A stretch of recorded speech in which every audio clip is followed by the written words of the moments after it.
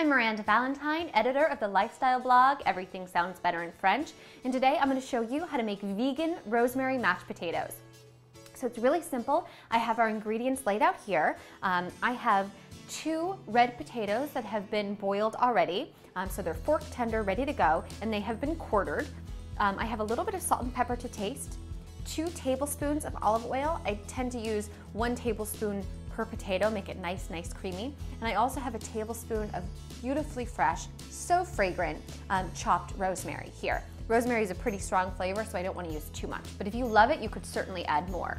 Now, of course, this is vegan because instead of using butter and milk, we're using olive oil. I'm using an extra virgin olive oil. And even if you're not a vegan and you're just looking for that nice olive oil taste, or maybe you just want to up your heart-healthy fats and kind of shy away from butter and milk, this is definitely the way to go. Really easy, really healthy, so simple to make. So I've got my potatoes here. I'm going to begin by adding the 2 tablespoons of olive oil, just kind of drizzling it over on top. Then I'm going to do a pinch of pepper. And this is to taste. If you like a lot, do a lot, a little, do a little. Remember, you can always add in more at the end, but you can't take it out. So with that in mind, maybe just start with whatever a little bit is for you. Perfect. And now I'm going to add in a tablespoon, oh gosh, it smells fantastic, of rosemary.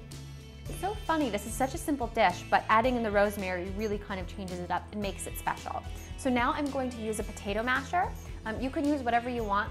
I really like to have a little bit of chunk there, so I don't use like a hand mixer. And when you're dealing with more than 1 potato, you know, you can fork mash 1 potato, but you know, 2 or more, I think that a masher works just perfectly. So just pushing it in there, just kind of mash it all together.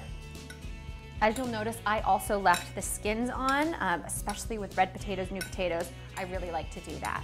Still have a lot of nutrients in there. It gives it a pretty color. This smells fantastic. Look at it already. Now a key, I just want to clarify, my potatoes were still warm. I had just, you know, pulled them out of the water from boiling and quartered them, so they were still nice and warm. And that will really allow the olive oil to mix in nicely. And then you can just serve it right away. Fragrant, healthy, delicious, absolutely vegan. There you have it, vegan rosemary mashed potatoes.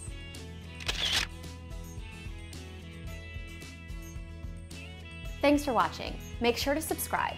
And if there's something that you want to learn how to make, send me an email at requests@mahalo.com. And don't forget to check out our other great videos.